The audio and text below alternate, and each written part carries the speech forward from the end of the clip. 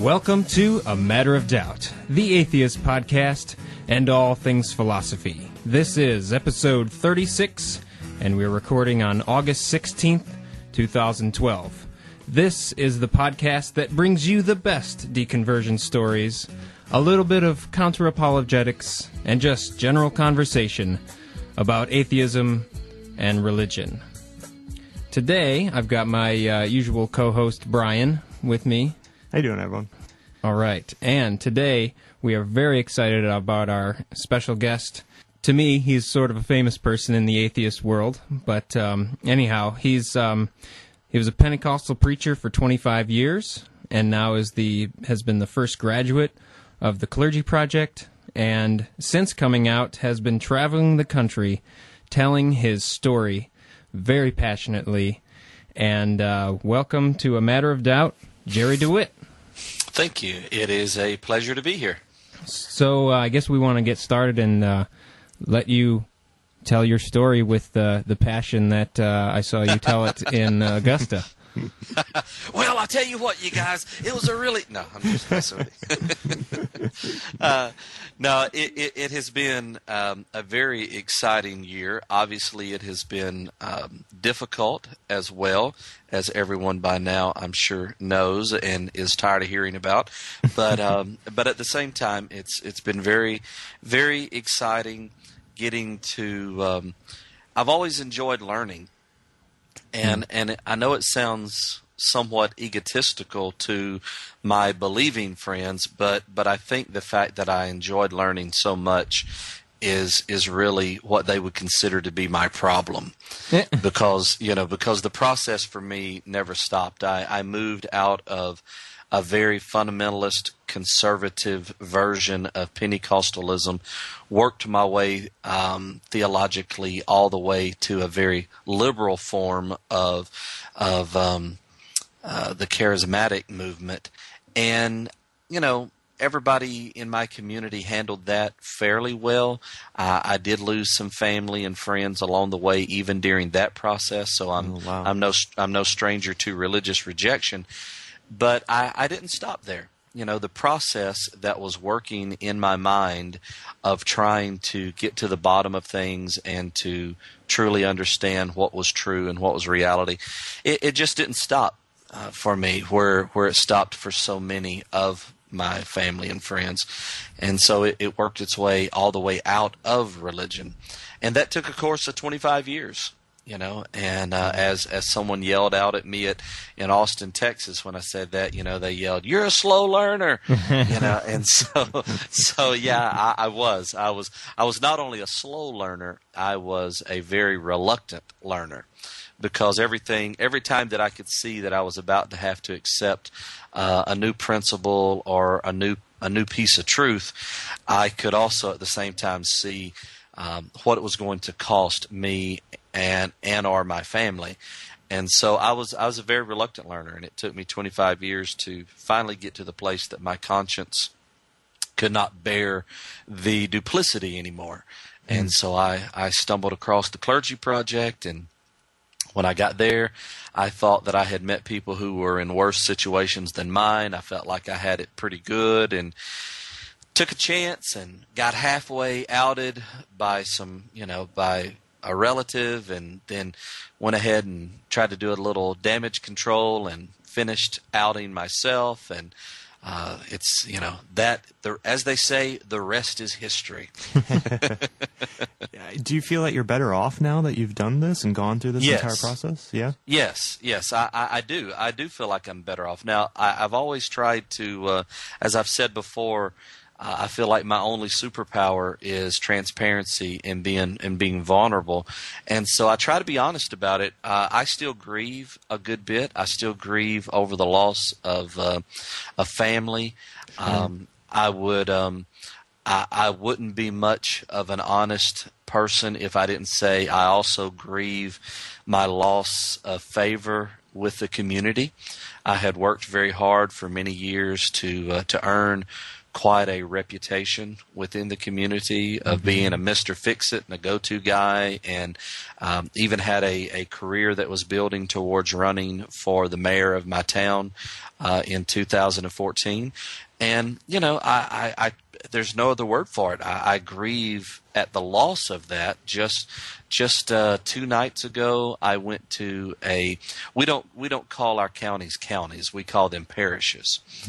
And so I went to a parish meeting, and as I walked out, watching people that I normally would have spoken to and visited with after the meeting, watching them, for lack of better words, congregate in small groups in corners, and know that I was now alien to my home environment.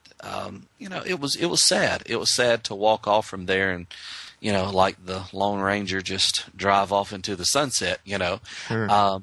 But there's always a payoff. There's always a payoff to this type of sacrifice, and the payoff is people like yourselves.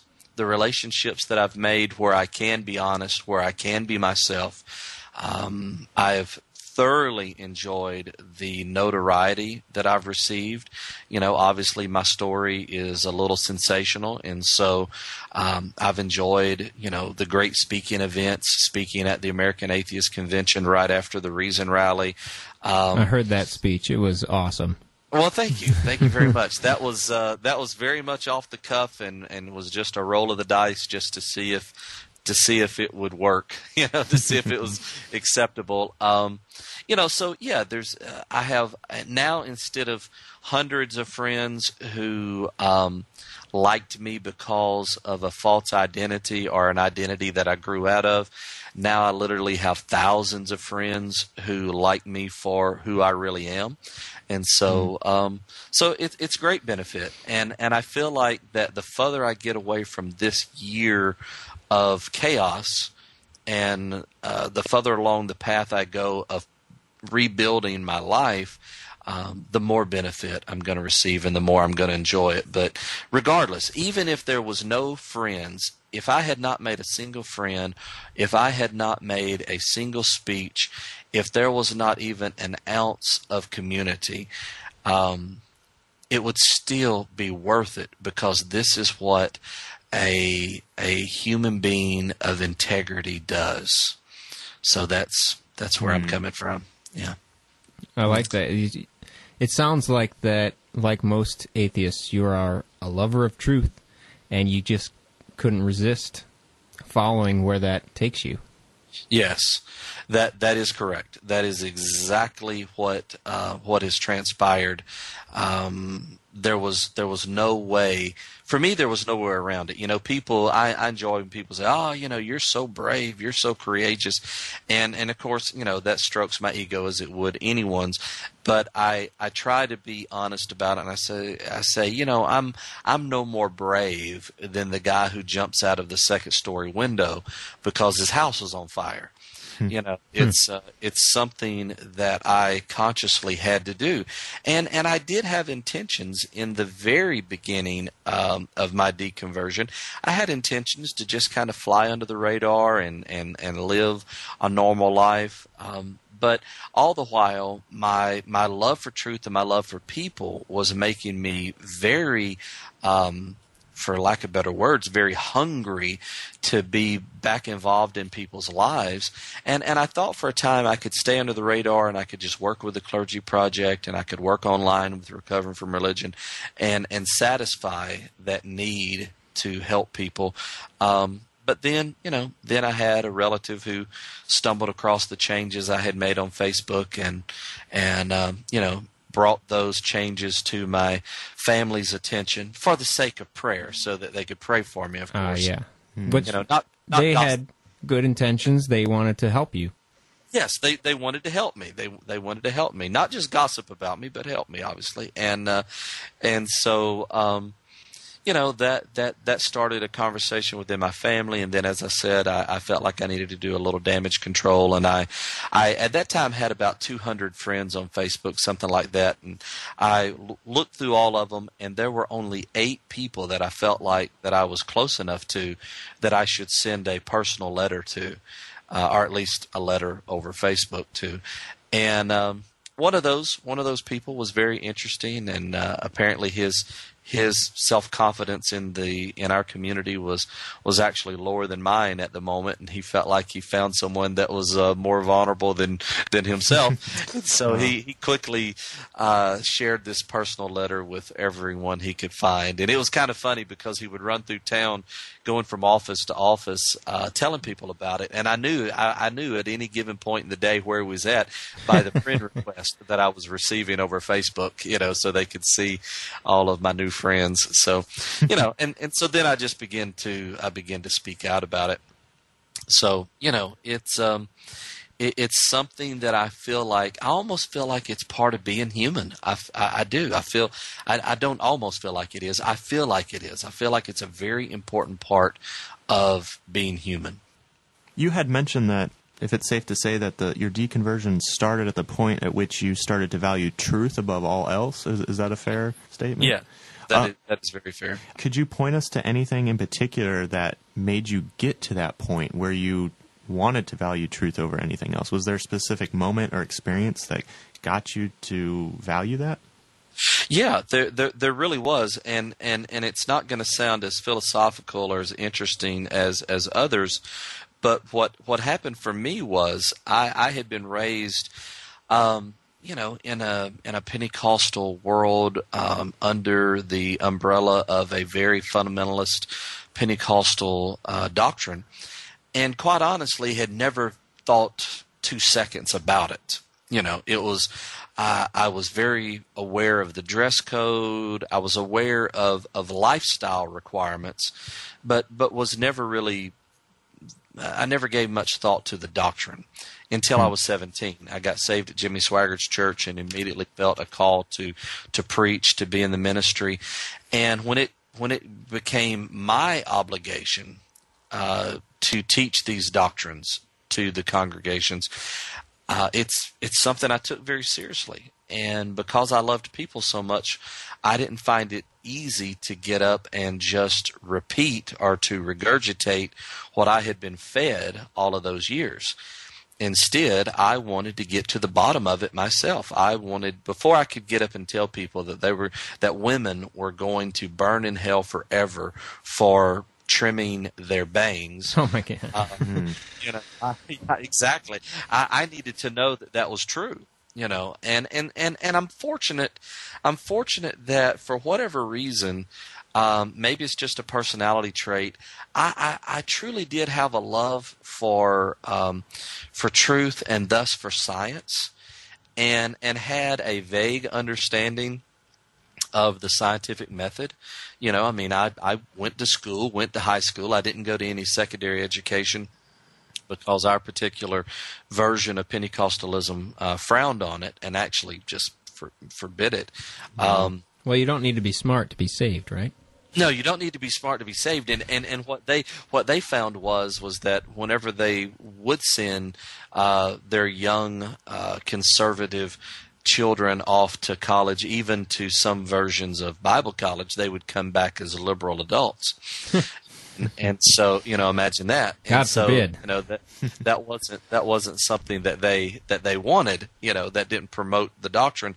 And so, even without all of that, I had gone, obviously I went to high school and studied, physics and biology and, all the things, chemistry that you study in high school, and had somewhere in the midst of that, fortunately, developed an appreciation for, the scientific method and understanding how to get to the bottom of something. Obviously, you don't necessarily apply the scientific method to Scripture, but you do understand how to compare documents and to have a logical chain of thought from one concept to the next, and so I instinctively applied that to my Bible study. And boy, I tell you, that really screwed me up. That caused all kind of problems. Sure. Yeah. I guess every child, hears their parent at some point say, "Do it because I said so." Because I'm the parent, and there's something in every child that I think instinctively rebels against that idea, of doing something just because the authority said so. So when I would run into that wall of, well, this is where it takes faith, this is where you just have to, accept that the people before you are smarter than you, I was just like, well, they probably were, but that I can't get up and repeat that until I know it for myself. So that started at the very beginning of my ministry. The eternal punishment was the beginning of the end. You had mentioned that your deconversion was sort of a 5-tier process, if you will. You became increasingly more liberal. What put you over the edge from becoming a liberal Christian to becoming, I guess, an atheist? Yeah, somewhere towards the middle of the process. Keep in mind that I spent a large portion of my ministry, much like a guy hanging onto the edge of a skyscraper. I spent most of my ministry just clawing and using every bit of energy that I could to hang on and stay wherever I was at, because I didn't know that there was. I didn't know there was another way to live. I didn't know what life would be like outside of the church, and in particular outside of the ministry. I just could not imagine a life where I was not, publicly speaking and privately counseling people in their situation. And so, somewhere towards the middle of this just dilemma, I can tell you exactly where, Des Moines, Iowa, at the Gospel Assembly Church. I list all of those, nouns on purpose, simply because I want to give a shout out to all of my ex-Gospel Assembly friends who are now atheists, that were really some of the first people to support me and to show me community whenever I started coming out. Oddly enough, this extremely conservative church has produced some of the most beautiful atheists in the movement. But at this church, my wife and I were having a real crisis. She hated it, and she decided that she was going back to Louisiana with or without me. And I went to the pastor for counseling, as I had been taught to do all my life, and he basically told me to let her go. That it was God's will for me to stay there, and to let her go. And I have told this before, but it's very funny. He basically said that if it was God's will for us to be together, then she would go back to Louisiana, fall on hard times, and may actually have to turn to prostitution to feed our child. Wow. And then she'd come back, and then I'd be in charge. That's just despicable. Yeah. It is. It's very sad. And so he sits down next to me and he opens up the Bible, and he actually showed me New Testament passages to support his doctrine. And it wasn't some vague, twisted, misty view of the scriptures that made it work. It was very clear and clean interpretations of these New Testament passages. And while he's sitting there showing me that, instead of being convinced that that's what I'm supposed to do, instead, I literally had a moment of awakening. I had an epiphany, if you will. And I said to myself, I thought, oh my gracious, this whole time I thought the problem was the people that I was associated with, that I wasn't getting to the bottom of the truth. The whole time the problem's been the Bible. The Bible's the problem. And unfortunately, that was like halfway in my ministry, because I was still clawing to stay involved in the ministry, and I did things to make my conscience feel better. Like every so often, I'd get up and I'd preach out of the Jeffersonian Bible, just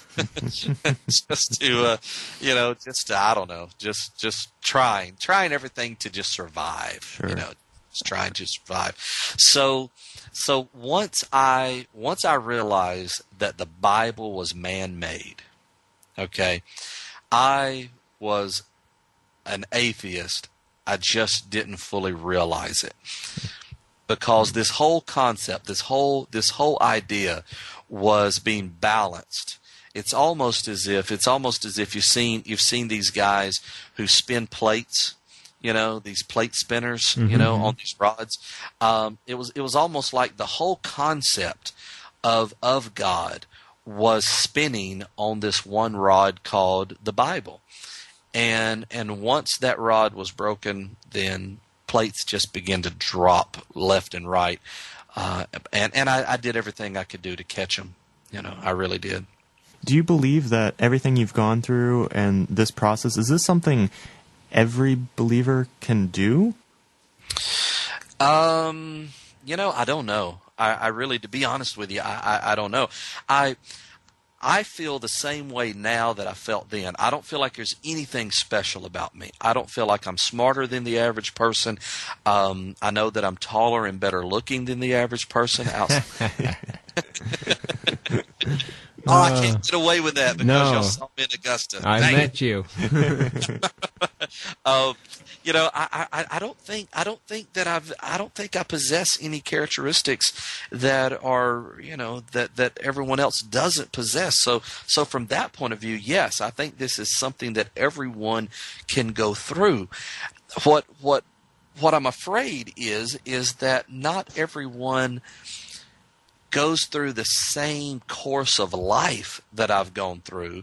Thus, not everyone feels compelled the way that I felt compelled to get to the bottom of things the way that I felt compelled. Number one, I truly, truly think that 90% of Christians, just picking on Christians right now, but it probably applies to all religions, but that's not my experience field. 90% of all Christians live 90% of their lives as if they were atheist. Yeah. They still change the batteries in their smoke alarms. That's right. They go to the doctor when they're sick. They still go to the doctor. They still scream for somebody to take them to the emergency room if they think they're having a heart attack. They live their lives like normal people, or maybe statistically like abnormal people. I don't know. But every so often, for some reason, conscience does get the better of us. Life causes us to. It's almost as if our lives are very compartmentalized.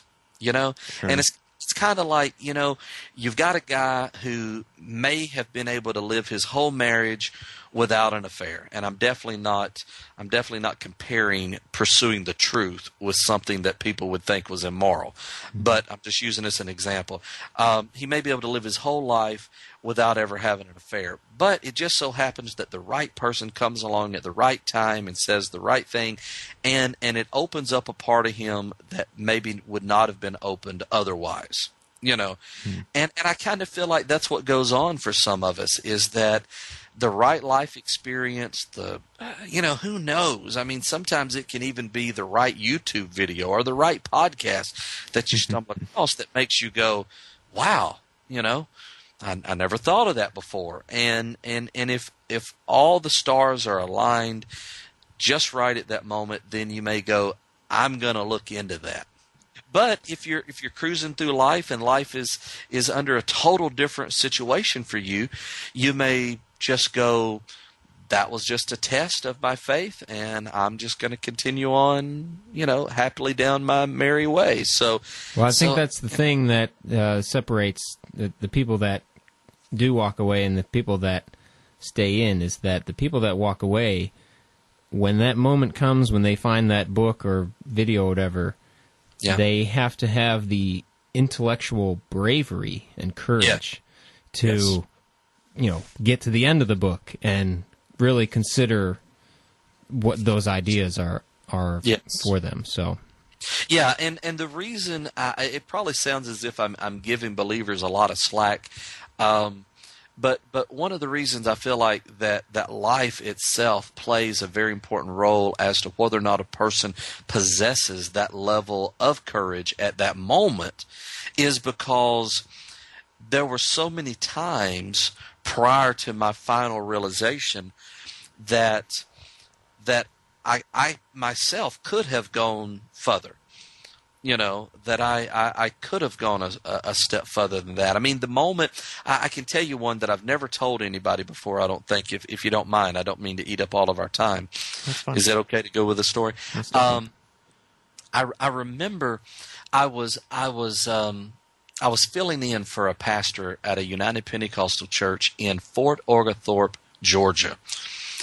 And I'd made real good friends with one of the more active members of the church, and he may have been Sunday school superintendent as well as a Sunday school teacher, but his name was Lonnie, and he was a fantastic guy. He and I made fast friends, wonderful guy. And so he, in his Sunday school class, the United Pentecostals, they get their literature from headquarters just like everybody else gets it from their headquarters. And this particular lesson was against once saved, always saved, or more particularly against being saved only by faith. See, I come from such a unique form of Pentecostalism that we actually don't believe that you're saved by faith the way that the majority of Christianity does. We're real quick to say, no, it's faith and works. Okay. And so his little Bible study was debating against that. And so he gives me the Bible study, gives me the booklet, the Sunday school booklet, and he says, would you read over this and see if you can find some extra points, that I don't know about, or some stories that I could tell for the Sunday school class. I said, sure. So I'm reading it, and as I'm reading it, I can clearly see that there's much more biblical support for the idea of faith and faith alone than there was for faith and works. For the first time, I see that. I've been in the ministry preaching for years, and for the first time, I see that. I mean, it's almost like a Martin Luther moment, and a justification moment. Well, that was a moment where I could have, had life been a little different, I could have said, well, man, if I had that wrong, what else do I have wrong? And maybe to a degree I did, but I didn't do it all in one weekend. Sure. I did it over the course of years. So, but it's impressive that you could say to yourself that you got it wrong instead of the other people got it wrong. Yes. Now there is a disease within Christianity in particular where a person is so blinded by their own ego that they can't even imagine that what they belong to isn't the best.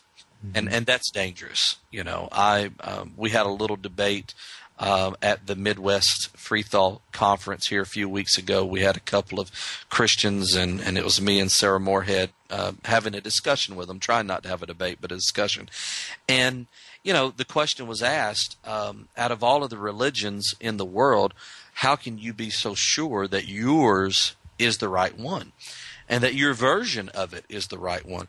And once again, using my superpowers of transparency, I said it's very easy. It's very easy to explain why I not only thought that Christianity was right, that Pentecostalism was right, but that my church was the rightest and that I was the rightest of everyone in my church. It's very easy to explain that, and it's because it was me. Yeah, it's that simple. It's that simple. It's because it was me. I was the guy believing it. So, yeah, a person really has to be able to get past that. And I'll tell you the secret to that. The secret to being able to get past that is humility. And that sounds like a no-brainer, but a person has to, within Christianity, they have to truly see their faults. They have to be embarrassed by their faults. They have to be embarrassed by their weaknesses. They have to be afraid of their weaknesses.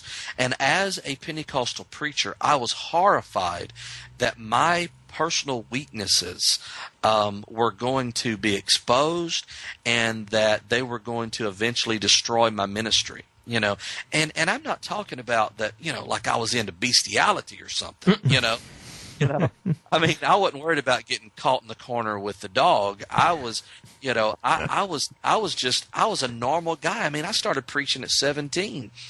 You know, Wow. and you couldn't even say the M word, masturbation, you know, out loud. Oh boy. You know, I mean, we were strictly told. My pastor taught us that if you had a sexual dream, okay, all right, if you had a sexual dream, when you woke up from that dream, you were to jump out of bed, fall on your knees, and beg God for forgiveness, because you couldn't have that dream if that perversion wasn't in you. And so, you know, I mean, I was horrified I realized very quickly that Christianity outlaws being a human. And I borrow that from Mike Williams of the Gospel Revolution in Houston, Texas. And so I was humbled. I was humbled by the realization of my own weaknesses, and that made me be able, whenever I saw something, to say maybe I'm the one that's wrong and not them. Is it Mr. Jerry Dewitt's will that all people should become atheists? Well, yes, I guess so. Yeah. Is that a better world, do you think? I think it can be a better world. Yes, I think it can be a better world. I think a secular world. Let me back up and you know, be all wibbly wobbly and you know mess around with this idea for a moment. I obviously think a truly secular government would produce a better world. That's indeed. That's a fact. I definitely Can I get a Darwin?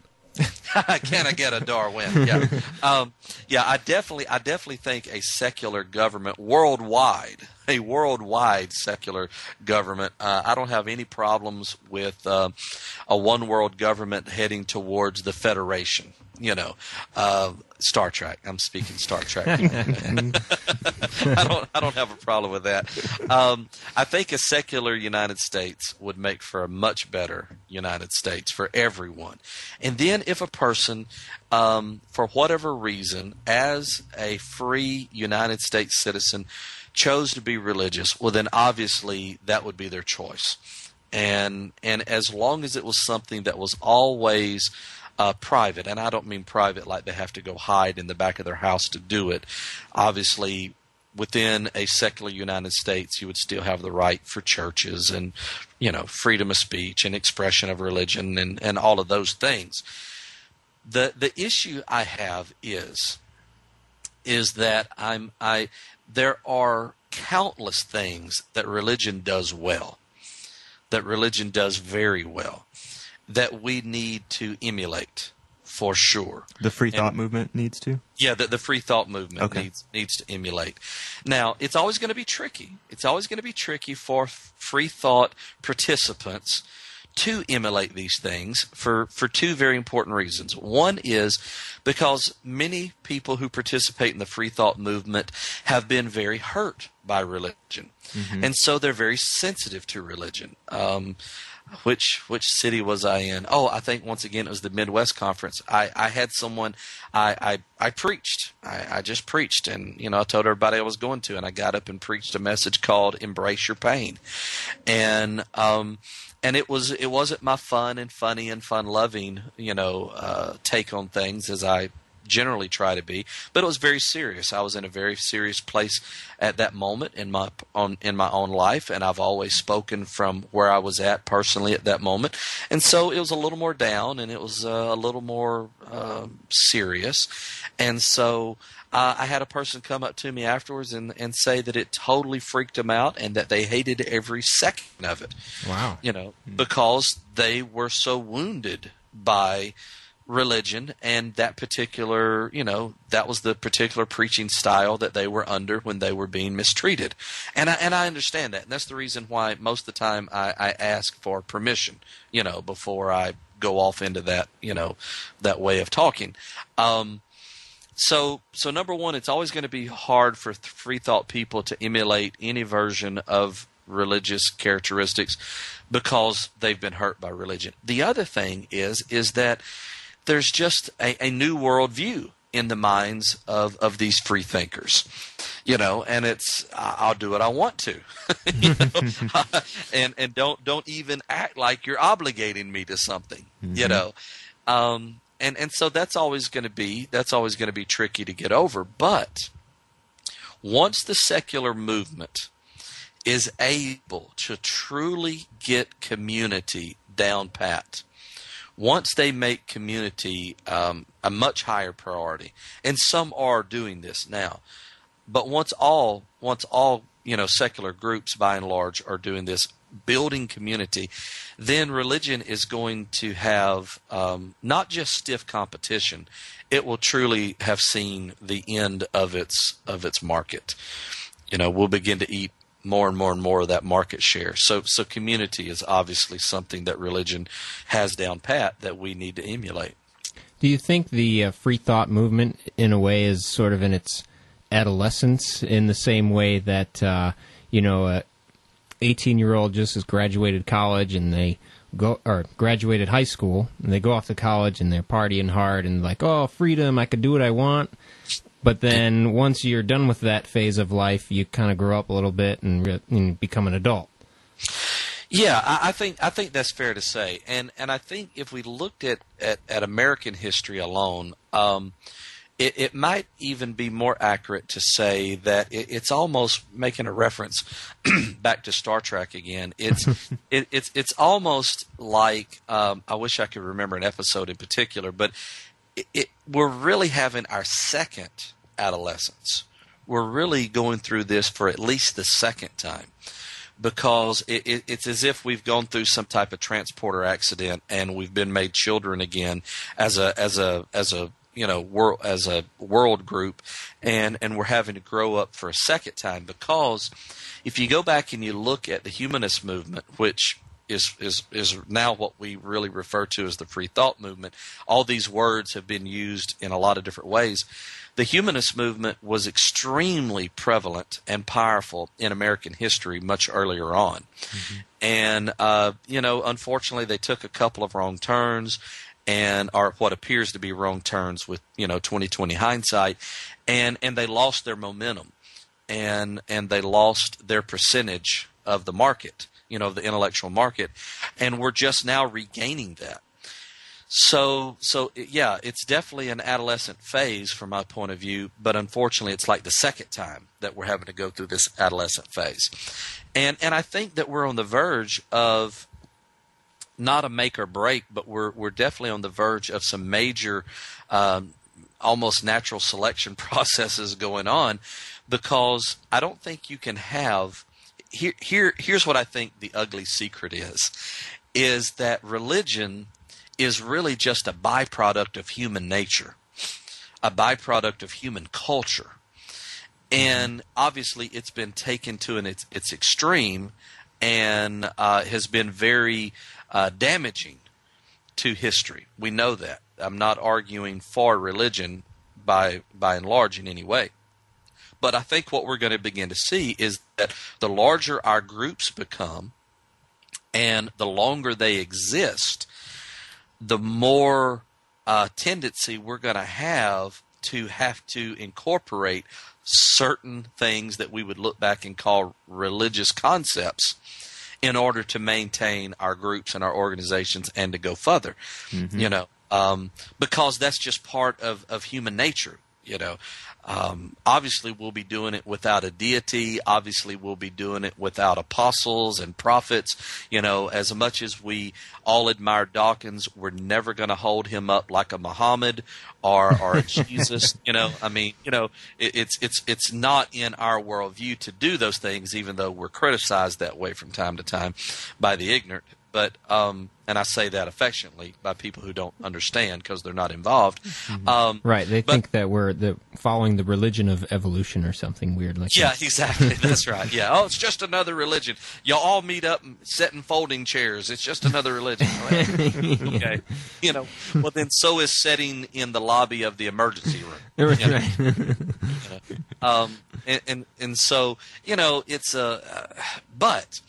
but what will happen as people, for instance, already there's been, you know, certain documents that certain policies has had to be put in place to just deal with the fact that you've got a lot of different types of people together in one place at one time. Well, you know, writing things down and setting rules can, from some people's perspective, be looked at as the beginning of founding a religion. Obviously, that's not what we're doing, but but it's just the natural byproduct of this, of people coming together. And so I think there's two issues in particular we need to emulate from religion. Number one is we've got to get over this hang-up we have about money. We've just got to get past this money thing. You know, like the raising of money is the same as, you know, building the Vatican or something, you know, because we're never going to be as politically viable as we can be. We're never going to be as socially effective as we can be if we don't learn how to raise at least 1,000 times more money than what we're doing now. And we're going to have to find a way to do it without the advantage that theistic religion has. You know, theistic religion is literally able to walk up to the stage and say, you're going to make Jesus cry if you don't give.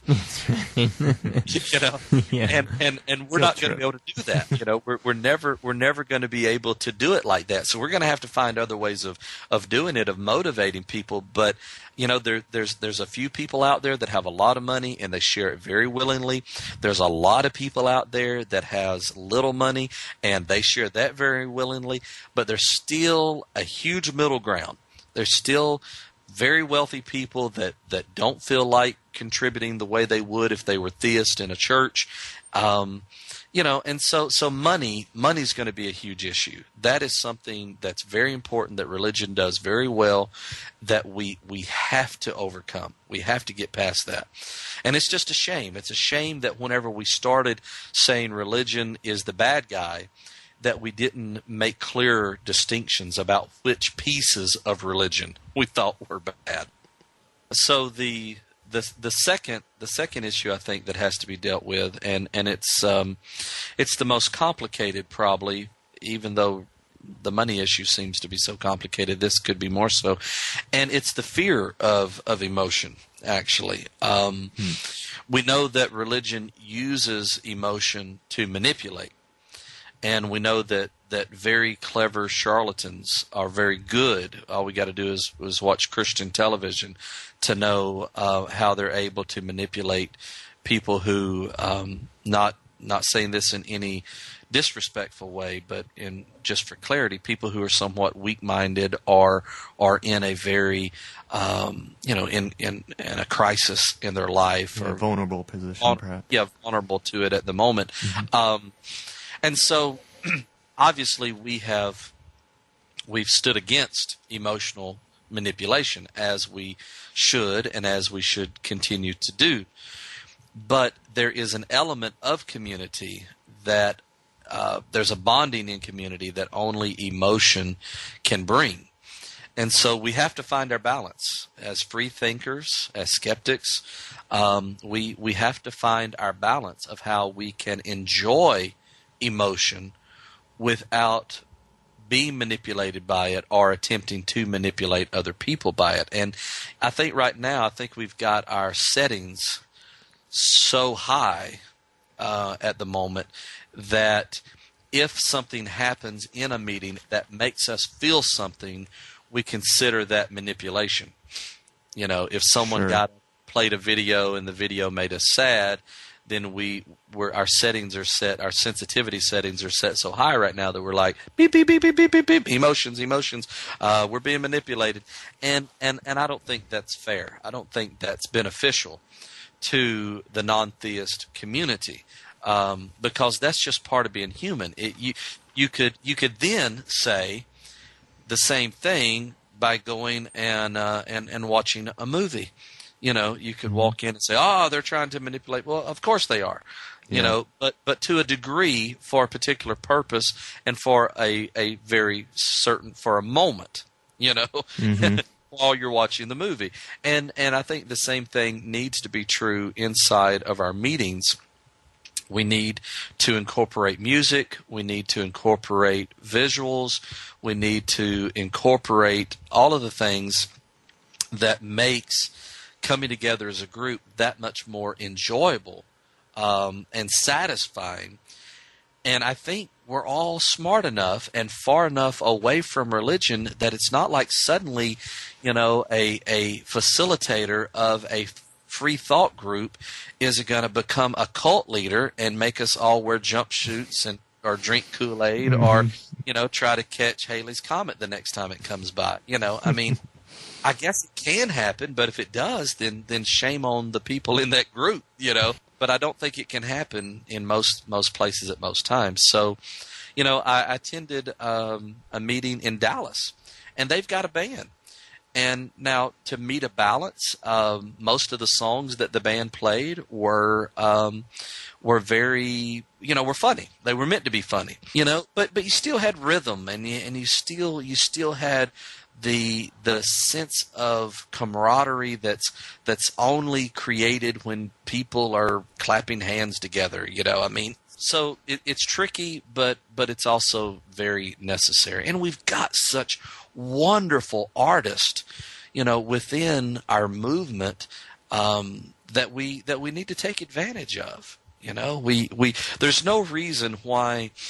Our meetings can at the same times, be galleries, where before and after the meeting, people are walking around looking at the artwork of the artist within the group. There's no reason, that you can't have a person get up and recite a poem.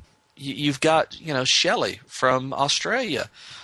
She's got some wonderful. She's got a wonderful album out and is traveling around and it's cool that people are using her as a special event, within the movement. But I think maybe that will break the ice a little bit, and eventually people will be like, it'd be cool if we just had a little guitar music, at every event. Yeah, so I think we'll get there. It takes a balance. There's no doubt about it. It takes a balance. Can I ask you one more thing, Jerry, about Christianity, and that is, what is the primary cost of being a Christian? Yeah.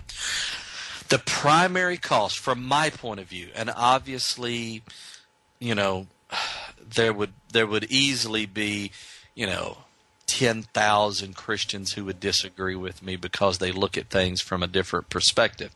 But having been a Christian really my entire life, and now being much further outside of Christianity than I would have ever imagined myself able to be, to me, the primary cost is the loss of identity. To me, that's the primary cost, is that there's only one you that, as far as we know, now there may be a copy of you somewhere in a multiverse somewhere that, that you'll never be able to talk to, most likely, but as far as we know, there's only one version of you this one time in this one life for a very short time. And as a Christian, instead of being compelled to express that uniqueness to its fullness, instead you are compelled to emulate someone who may or may not have existed 2,000 years ago. And I think that's a crime. I think that is a very, very sad way to live. Now, because almost every version of Christianity is getting more and more liberal, there's a lot of people that would run to Christianity's defense and say, oh, no, I'm a natural-born golfer, and I love to golf, and I golf every weekend, and so I'm expressing myself through golfing. Golfing is it. Well, and they would say, and I belong to the Golfers for Jesus club, and so, my Christianity is actually helping me express. Well, it's such a convoluted notion. These very liberal concepts that allows people, and there's the key word, it allows people a certain amount of leash. Liberals, yes, they may be able to. The bottom line is the liberals, their leashes are just longer than the conservatives.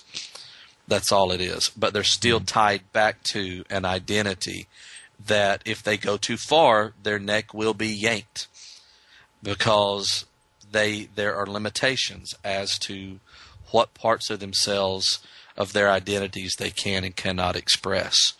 And I think that's the saddest part. I really do. And I think that it is so integrated into our society that people who've never even walked through church house doors are still affected by it and don't even know it. Yeah, I'd say so. And I think this what you're talking about, this lack of individuality, can really lead a person to live their life with a certain amount of depression and not be able to face the source of that being the Christian doctrine itself. I mean, I met a nice fellow in Augusta after your talk, and he said he battled with depression for a long time, and then as soon as he left religion, it just went away. He was just much a healthier person. Yes, that's exactly right. Religion, like I say, whether you've ever been a religious member or not, because it's part of our culture, part of what it means to be in the United States, it literally shapes the brain the only brain that you have to work with. And so you don't know what you don't know, and you don't know what's wrong when what's wrong is you. The way that you've been taught to think, the way that your brain has developed within this very hyper-religious culture.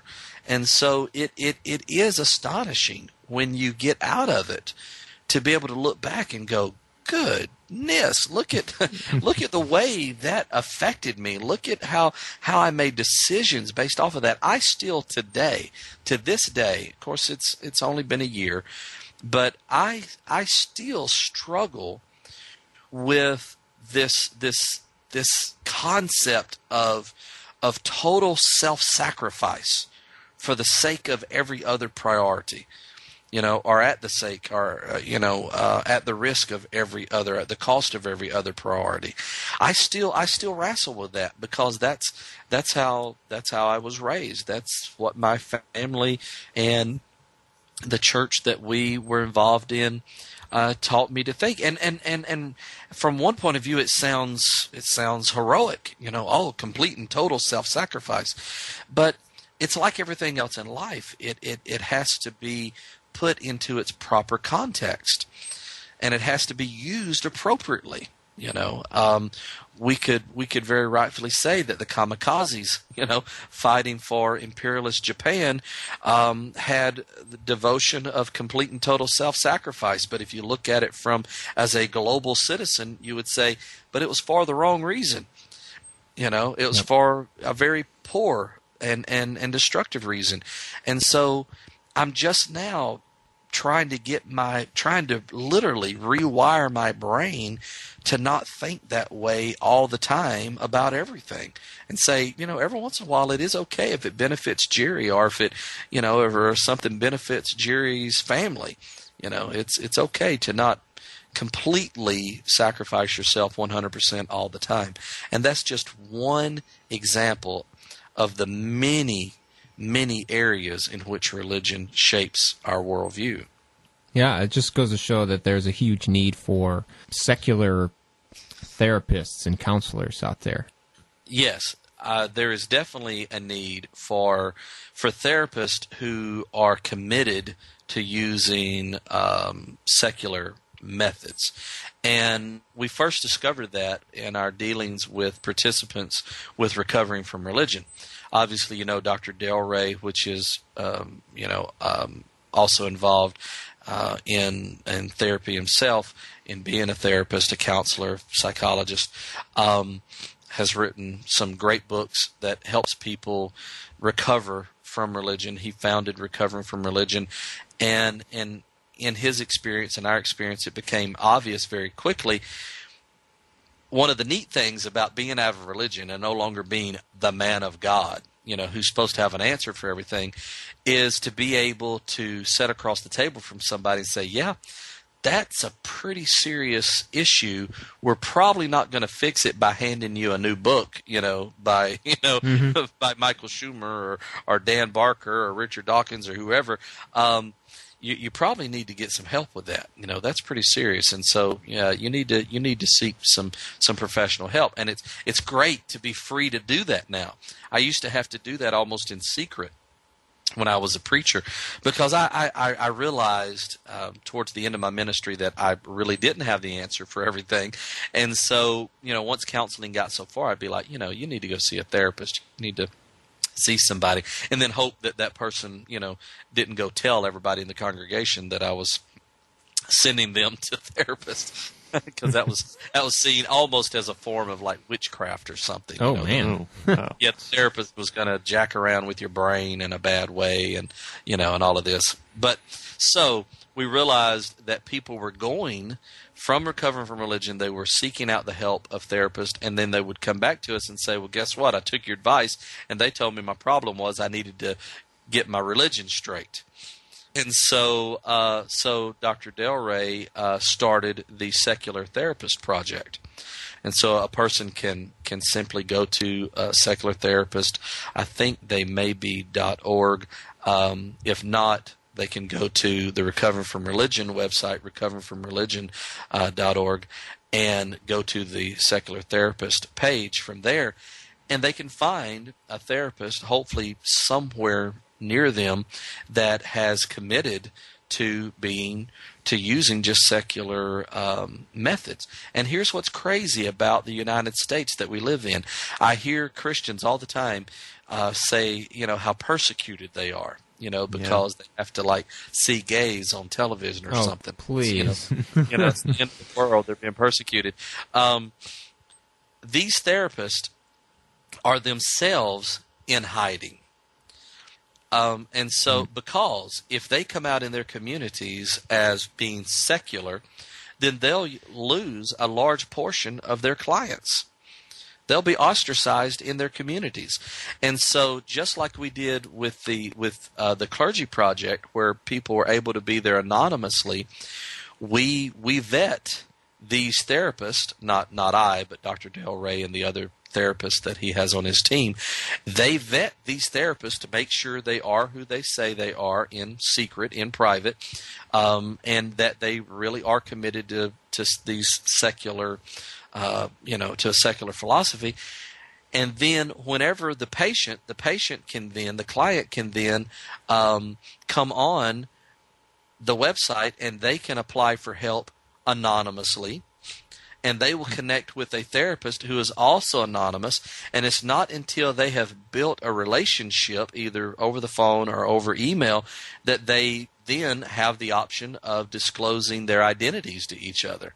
I mean, that's how messed up this society is that we live in today. That therapists, yeah, wow, have to conceal their identity. But yes, but at least we have that this thing in place to work around that. Yes, so that's good.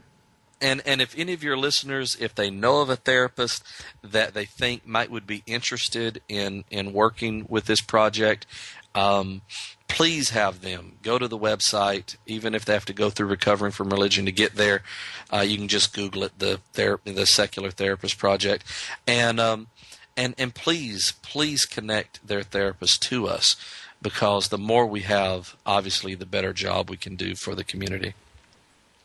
Great. Well, I thought we'd finish up with just some general questions. We have some from listeners that wanted to ask you some questions. Then Steve and I have a few that we'd like to ask you just to kind of wrap things up, if that's all right. Sure. Okay. I have one from actually a believer, and she asks, how do you know now that the feelings you are experiencing during a religious experience Yes. now weren't really from God? Yeah. Okay. Two parts, and that's important. Number one is because through my religious studies, two important things happened. Number one is I came to the opinion. All right, I don't know if y'all have seen my little credo that I created, but it says skepticism is my nature. Yes. Free thought is my methodology. Agnosticism is my conclusion. So I came to the conclusion of being an agnostic, and that atheism is my opinion. Mm-hmm. And so through my life's, and of course humanism is my motivation. So through my life study, both intellectually and emotionally, through my own experience, I came to the conclusion that there's no way to know that there is or is not a God. Agnosticism. My opinion, based on the lack of evidence for a God, is that there is not one. So, right there, that's square one. Now that I no longer believe that there is a God, well then obviously I no longer believe that those experiences were from God, because I don't believe there was a God. So that's probably going to be the biggest hurdle for a believer to comprehend, to go through. Part two of this is, in the process of walking my way through this, I read a lot of different literature involving neurology, religious experience, and I found out that there are physical, biological explanations for everything that I ever experienced. And now, a believer can go, well, okay, so science can duplicate these experiences. You can sit with a God helmet on and feel as if you're in contact with, a Heavenly Father. That doesn't mean that people aren't really experiencing it. The problem you have there is once again, now you have a God who is creating confusion. Because why doesn't he give you an experience that science can't duplicate? If he's only giving you experiences that science can explain and duplicate, then he's not really being fair now, is he? And so there's a lot to that, but that's the two quick answers, is that through my studies I've come to the conclusion that I don't believe that there is a God, and then secondly, everything that I experienced actually has an explanation. And I would throw this out to the believer as well, okay? I'm going to assume that they're a Christian. Doesn't mean that they are, okay? Has this person ever studied these experiences? Has he only had the experiences and not studied the experiences? That's an important issue there, okay? Because you can have the experience, and obviously to you it feels real and feels as if the explanation that you have is the only correct one. But those same experiences that Christians have, Hindus have those same experiences. Mm-hmm. Muslims have those same experiences. Bring it a little closer to home, Jehovah's Witnesses and Mormons have those same experiences. So how do you explain that those people have those same experiences? Well, as a fundamentalist Pentecostal, our first explanation was, well, that's the devil. The devil is creating these counterfeit experiences. All of those people are having counterfeit experiences. You're having the real experience. Well, how can you be so certain that yours isn't the counterfeit, that yours isn't the one from the devil, and that theirs are correct? So, Exactly. So somewhere at this, you have to find a grounding point. You have to find a point that you can begin to build off of. And if you build off of the fact that the experience can be duplicated, scientifically explained, now you've got something to stand on. And what it says is that it's not demons giving them counterfeit. It's that they share the same neurology, they share the same nervous system as a human being that you share, and that's why they have the same types of experiences. Very good. Yeah, thank you. My question will be the same question that I had asked you in Augusta, and maybe you could tell us a little bit about how much opposition and how much ostracization you've felt in your community, and have you experienced any shunning? And with all of that, why have you decided to stay there? Why not move away and restart somewhere else? Yeah, well, there's a lot of layers to both sides of that question. Number one, I've definitely received more criticism via the internet than people have been brave enough to do in person. Oh. Fortunately, I was forced to really go deeper into my community than I have over the last year whenever a reporter came to town and spent 4 days with me. And, I felt unwelcome because of things that I had received over the internet, via Facebook postings, emails, primarily emails, even phone calls. I felt very unwelcome in my town. And so I would do crazy things like drive 45 minutes, to go to the store, instead of going to the store that's 5 minutes away. Yeah. I even went and got my hair cut 45 minutes away to not have to get it cut in town where I'd run into people. Mm-hmm. And so over the internet, people were very bold. Much like the Apostle Paul in the New Testament. He received supposedly criticism because he was very bold in his letters, even though he was very kind in person. And so people have been very bold over the internet. But whenever I would face those same people face to face, they would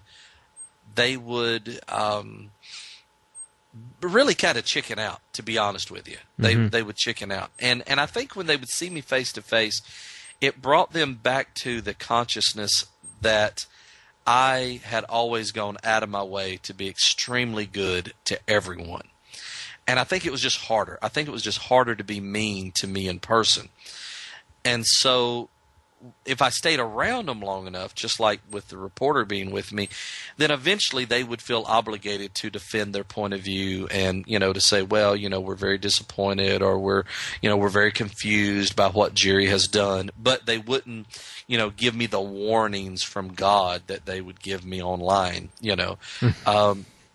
And even, a couple of nights ago, as I mentioned earlier, I went to a police jury meeting, and nobody failed to. There was only a couple of people that I could tell was staying back away from me. It was real interesting.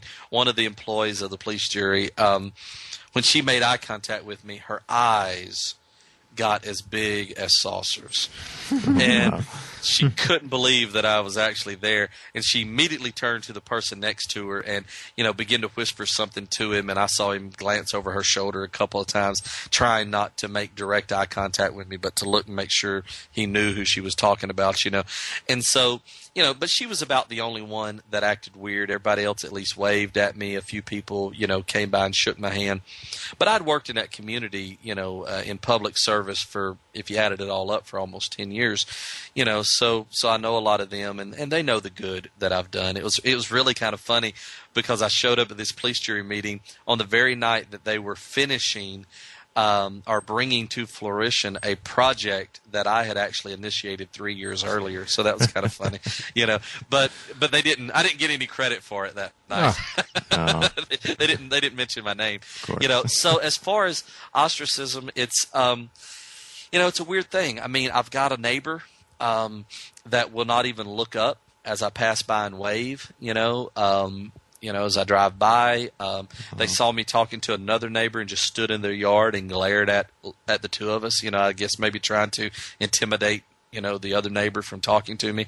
So yeah, there's been a fair amount. There's been more ostracism from family and friends than just people in the community. I had a cousin who's a Assembly of God pastor that I preached for many times.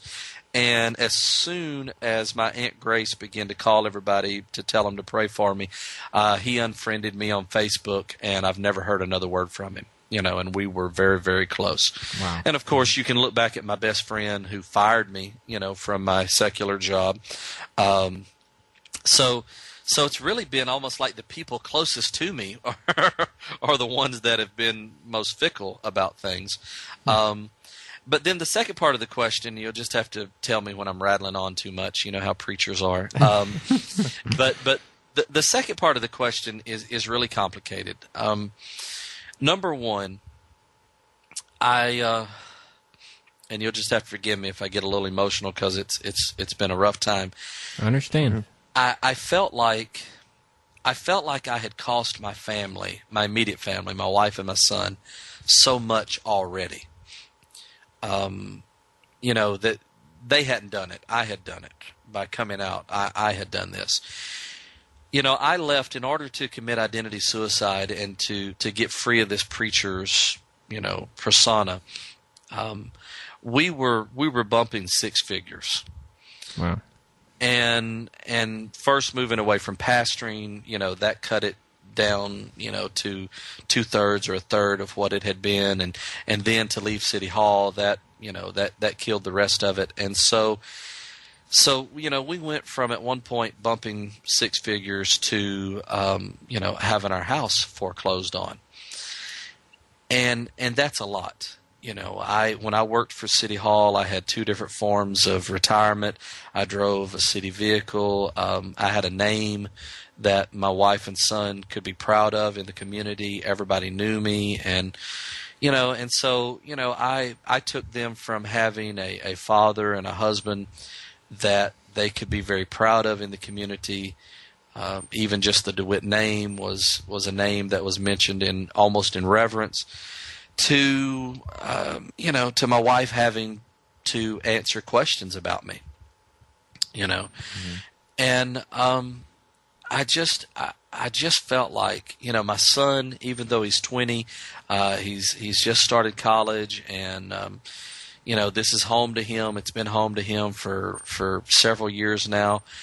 I just felt like I had already cost them so much that if I could save the house, if I could just save the house, then maybe we wouldn't have lost everything, Mm-hmm. And I started that process not knowing that eventually the pressure would be so great on my wife being in the town that she herself would have to leave, and I was already engaged in the process of trying to save the house, and then it carried with it the stigma of if I actually left town and went with her, thanks to the internet and thanks to what little bit of notoriety that I have gotten, do I not just carry with me the same problems that she's leaving town in order to avoid, to get away from? And so trying to save something, just trying to salvage something from our old lives was a big reason of staying and saving the house. And to be honest with you, in the beginning, it wasn't so much of staying in this town. It was really just trying to save this house. We fell in love with this house. We and it's nothing special. It's probably one of the smallest houses on our street. But it's yours. Yeah, but it's ours, and we fell in love with it. And we would tell people we loved it like a person. It's like a member of the family. And so I felt like if we could have picked the house up and moved it to another town, to any of the towns that that opened their arms so wonderfully to us, then we would have done it, but that just wasn't possible. And then after I decided to save the house, I got rather hard-headed about the town. And I statistically, this may not be a very scientific statistic, but what I've been told many times is that, especially for preachers, once they come out as non-believers, that in order to get any kind of peace in their life, they have to move at least 300 miles away from their original homes. And I just thought that has to eventually stop. At some point, people have to put their foot down and say, y'all just have to deal with me. You just have to accept that there's now a different point of view in town, a vocal point of view in town, and you have to, as a town, you have to deal with the fact that I'm a very loving person, and that I've always treated you well, and that I don't believe in God. You have to deal with that. It shouldn't be that I have to pick up and move and go live with people who don't have a problem with it. As a town, you have to deal with it the same way you had to deal with interracial marriage, the same way that you had to deal with, openly homosexuals, the same way you've had to deal with a lot of other things, or that you're dealing with a lot of other things. You have to deal with this as well. And so that's what we're doing, until they start, firebombing our house or something, we'll be here, Wow. We're going to be here. And it's, I'm telling you, it's not easy. As I've mentioned earlier, this reporter came, then the photographer came, and we stood out in front for almost 3 hours. We stood in front of the church that I worked out of, taking pictures of me for this story, and literally everybody and their brother drove by. And it's not easy to stand there. I mean, first off, it's awkward that you're standing outside, with someone taking pictures of you, and you're just standing there feeling like a goofball, just for no other reason than somebody just taking pictures of you. And I mean, we've got, the lighting equipment set up. So, I mean, there's no way to not attract attention with it. I've now got calls where people thought that we were filming because of the extra equipment, that was out there. But it was just pictures. And everybody drove by, and some people honked, and some people just stopped and stared, to try to figure out what was going on. And it is not easy to be a spectacle, where you were once a superhero, inside of your own town. But damn it, if somebody doesn't do it, then how is this insanity ever going to get any better? It just has to be done. And I hope that with someone, I am the world's premier people pleaser. And if I can find the strength to do this, I hope that it encourages thousands of other people to do the same, and that will take us in a direction that I think will be better for all of us. Well, I commend you for your incredible courage for that, and I think it's very important what you're doing. Well, thank you. Thank you very much. I appreciate that. I just can't imagine what you've had to go through, and I'm so sorry for that. We do have another question that I think maybe lends itself well to what you just spoke on. How now do you find peace when you fall in hard times, whereas before you might have prayed and found solace? What do you do now? Yeah, that's a fantastic question. I love this question, probably more than almost any. Here's what's wonderful about this process. Yes, I did. As a Christian, I took great comfort in praying. I took great comfort in the strength that I thought that I received from God, from my relationship with Jesus. I felt empowered by the Holy Spirit. And I walked through, obviously, many difficult times as a Christian, thinking that I was being strengthened by God.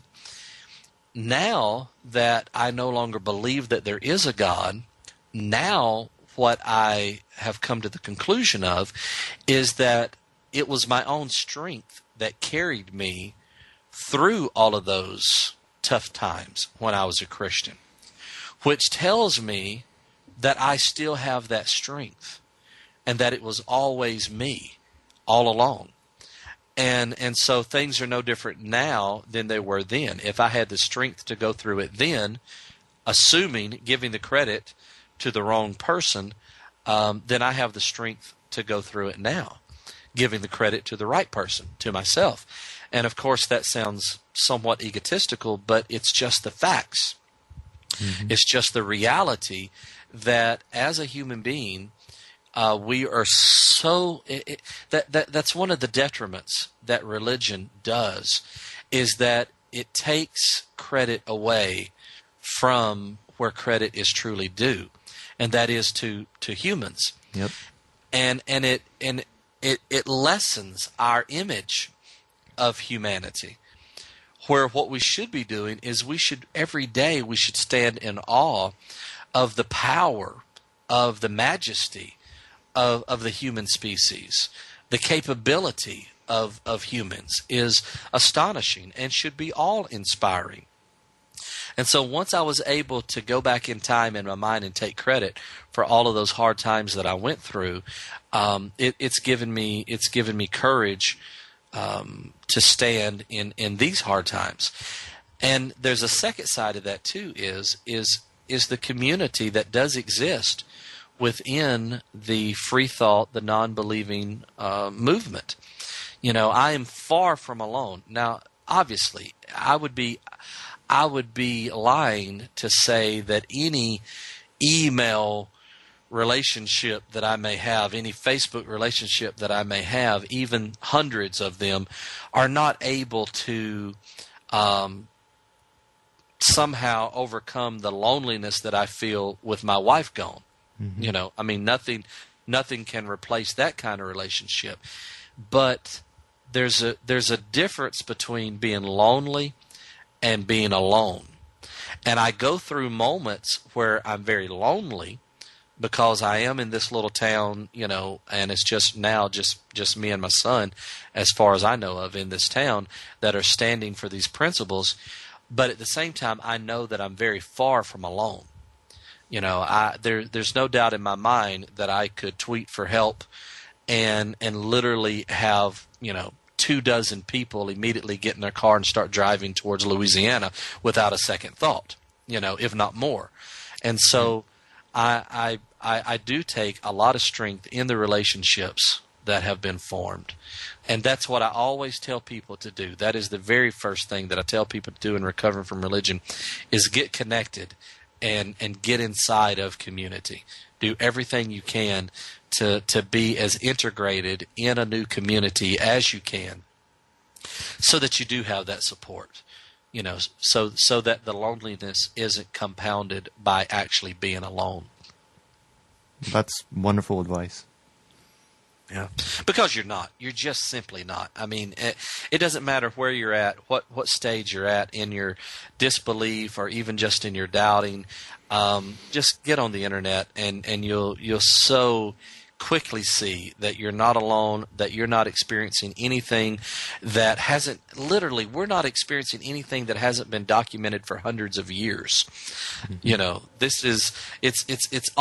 It should almost be embarrassing to our culture that we haven't gone any further than what we've gone. Because when you pick up, you can pick up humanist books that are 100 years old. Mm-hmm. and they're saying the things that we're saying today. Robert Ingersoll.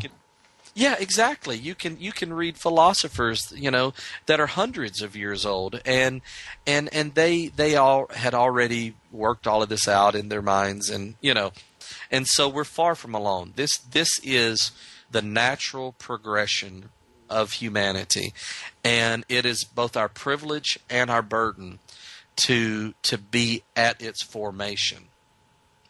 And so we'll, I'm going to survive it. I'm going to survive it with my own strength, and as the wonderful song says, with a little help from my friends. Mm-hmm. Love it. That's great. Well, I think we probably ought to wrap it up here. It's been a pleasure, guys. It's been a real pleasure talking with you, Jerry. I appreciate your time, and just even after seeing you talk in Augusta, I feel like I know you really well, because you're just that type of person. It's very obvious that you just love people, and so thank you. Mm-hmm. Yeah, again, thank you so much for coming on. It was really great talking to you, and I wish you the best of luck in everything that you do in the future. Thank you very much. Things are moving in the right direction. We've saved the house. I've got a little part-time job that is going to help with some income, and things are looking bright and looking up. So I appreciate your attention and your help. And if you ever get without a guest and get bored, just at a moment's notice, I'll gladly come back online. Okay, sounds good. You. Appreciate it so much. All right, thanks, guys. So once again, thanks for tuning in to A Matter of Doubt, and if you have any comments about today's episode, just visit our blog, amatterofdoubt.com, or you can send us an email, amatterofdoubt@gmail.com, or check us out on Twitter, follow us, and keep up with latest episodes and whatever tweets I may have for you. So, until next time, just remember that when it comes to religion, it is always a matter of doubt.